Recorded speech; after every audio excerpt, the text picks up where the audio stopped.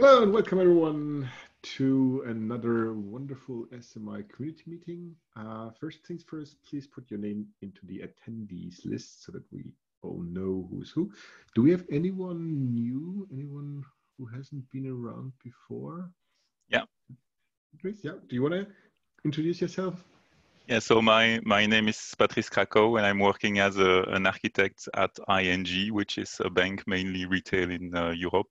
I have been playing for the couple of weeks with SMI, so I was just thinking let's have a look how these meetings looks like. I remember you ING folks. I was there when I was at Red Hat in Amsterdam, I believe. I can't remember where, but cool. So you're kind of evaluating it, or like what's your plan? The plan regarding service mesh is that we have for a couple of years a kind of in-house service mesh, and we are looking at on the market to maybe move to an off-the-shelf solution. And in this evaluation process, I have discovered SMI. I would say I like it. The support by the vendor is not up to the level I would like it to be, so I can easily compare. But that's the whole story, I guess. Yeah. The damn cloud providers. Good thing that no one is around here. Oh, sorry, that's been recorded. Remove the damn. But yeah, that's awesome. Anyone else? So thanks a lot. Anyone else who's been around not before and wants to introduce themselves? I'm a bit infrequent, but I've been here before. If you sure, go ahead. Go ahead. Yeah, again, hey, this is Phil Gibson. I'm a program manager here. I work alongside of Bridget, and I'm the PM for OSM. So I'm getting back into participating in these SMI conversations. So, like, he is the face, and you're the brain. Pretty much. Yeah, that's it. Yeah. We'll have to be sure to let Lockie know that he is, in fact, a pretty face. Certainly is. Anyone else? Charles? No? Everyone good? Yep. Hi, I'm Charles. I work at Buoyant, so I spend all my time on Linkerd. So we love working with SMI, so I'm here to see what's happening. Awesome. Thank you. Cool. All right, then let's get into it. First thing up in the agenda is, Bridget, you put that on, I guess. Stefan submitted the add TCP UDP routes and access control spec. So 108.5. Yeah, I added it mostly as a reminder because I saw a couple of people had reviewed that, but it looked like if any other spec maintainers or others want to put comments on that, that seems like, sorry, it's very loud outside here. I'll mute, but yeah, I think people should review that.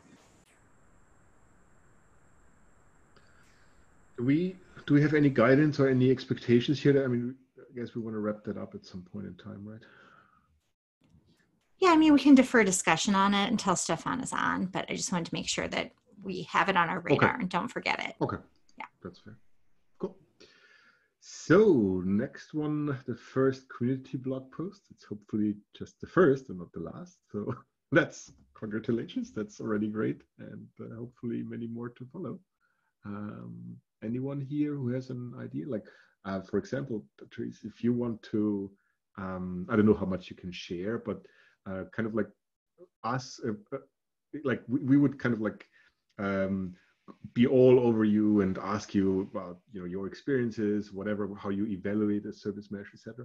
And maybe you want to just put that up front. You write a blog post saying like, this is how we evaluate, and then we don't have any questions, or we don't bother you anymore. How about that? Yeah, that's. I mean, it's still quite new, but this is definitely something I can consider for the weeks to come. Awesome, cool. I have seen that there are some guidelines how to write, what to write, so I will go through that. But I guess it's the usual stuff. So it's important because so many folks at the current point in time are evaluating and are kicking tires and trying to figure out, coming up with a framework how to actually look at stuff. So it's super important if you can share. I'm aware of that. very often this cannot be shared. But if you can share that thing, like this is the way how we look at it, and there's no right and wrong. It's like it's your way, right? You describe how you look at things. Yeah, that's yeah. I will put that on my to-do list. Awesome, thank you. Yeah, then Lucky gave a really great CNCF webinar. And any comments on that? Is there anything anyone wants to comment on that webinar?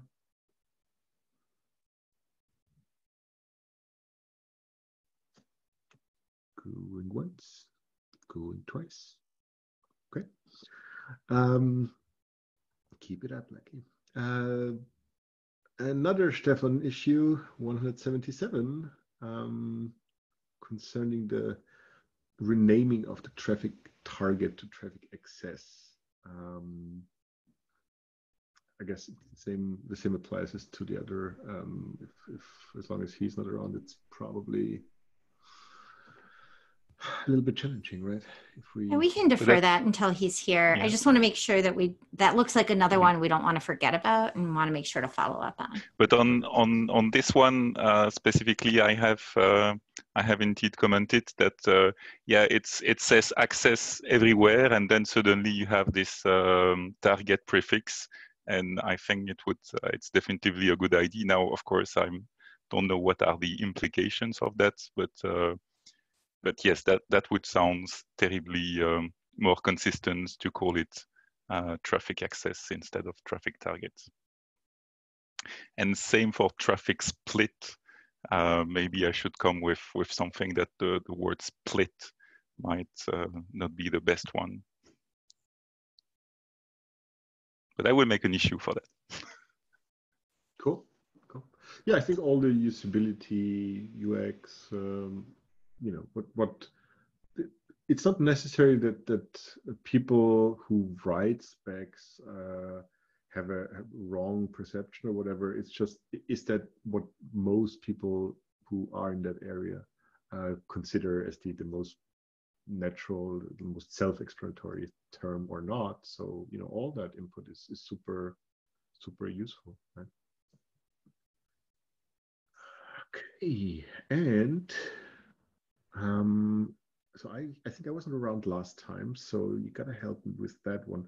Maltron from the Chiali team asked about more work on the Istio adapter to help Chiali plug in. Do we have someone who is working on the Istio adapter? I'm not sure. I don't think we have anyone present who is actively working on that, which is okay. I just want, again, I was looking at the last couple of meetings and I was like, we probably don't want to forget that somebody is asking about that. Maybe kind of an action item that I can take going forward is try to figure out who is going to work on that going forward. Yeah, and I'm interested in that because I'd like to have maybe like an Uber demo of all the providers, if that makes sense. And then I was going to ask, I noticed that Istio adapter, it's in a separate like repo. Is that due to, is there like some CI testing or something? Is there a reason it's like spawned off? Who are you asking this question? Oh, anybody. I don't know who created. I just know it's outside of the main repo. Is like if we put like a Linkerd example in there or Kali, like are we just creating a repo per? I think it's the ones that needed a separate adapter that don't implement the spec. So I think the console adapter and the Istio adapter were necessary. Okay, I got it. So if they're not implementing the spec and they're kind of at an adaptive status, I don't know if we have guidance. Repo.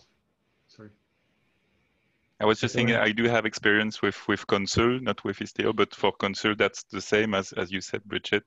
It's you have the console repo, and then you have another SMI console adapter or something like that, which kind of translates the SMI API into the native console one. I so indeed, they do not have guidance for kind of like how we would structure the, I don't know, maybe we do and I'm not aware of it, that could perfectly be the case, in terms of how we structure the overall GitHub organization, right? If we have one per whatever. But do we want something? Do we, like, from working backwards from a user coming to it, like what would you expect? Would you like, want to have one big repo with all subdirectories or per? No, you know what? I mean, I'll give my 2 cents. I've been kind of talking to a lot of field people, et cetera, and I think when we show off some of this,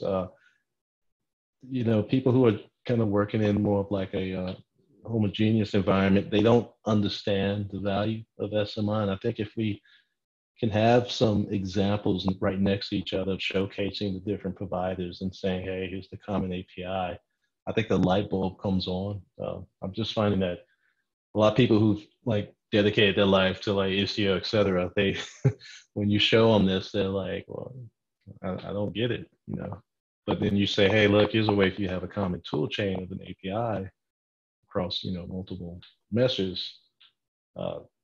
But right now, I think what's happening, it's hard to do a search and get that kind of consolidated view of kind of what SMI is touching, and I think that's missing. Right. No, that's a very valid point. And I do remember I used to be active in W3C many years ago, 15 years or whatever. And there, essentially, in order to graduate to TR, essentially was the requirement to have 3 interoperable implementations, right? So you could not be a tech TR, I believe was the highest one, without showing you have 3 interoperable implementations. And that's something that I think makes it's not about a shootout, right? It's not about, oh, I'm covering more. It's showing that actually, look, the spec does something for you. Exactly. You can move stuff around. You get interoperability, right?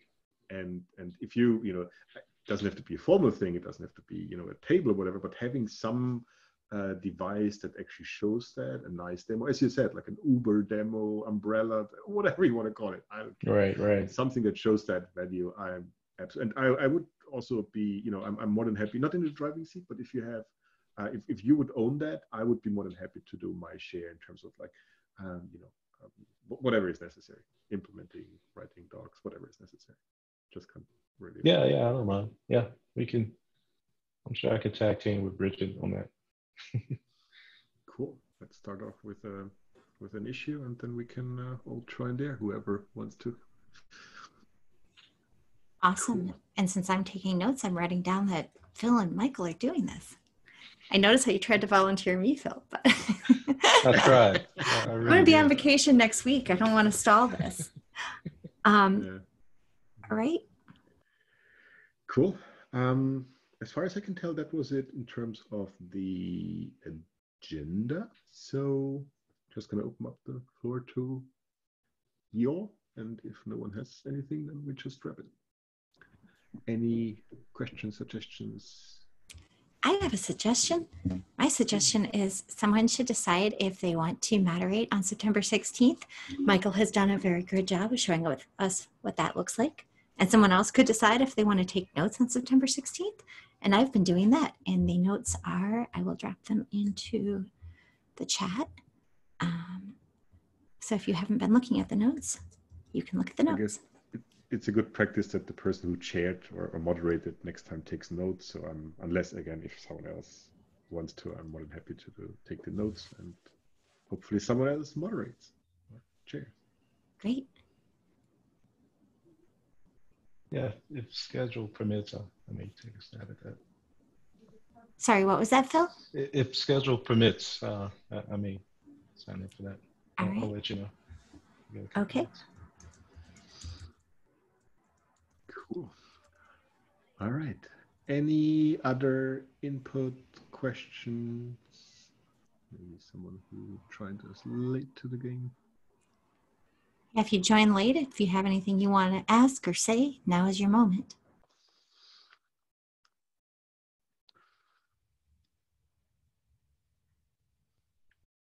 Okay. Going once, going twice, and I give you back 13 minutes of your life. Hooray.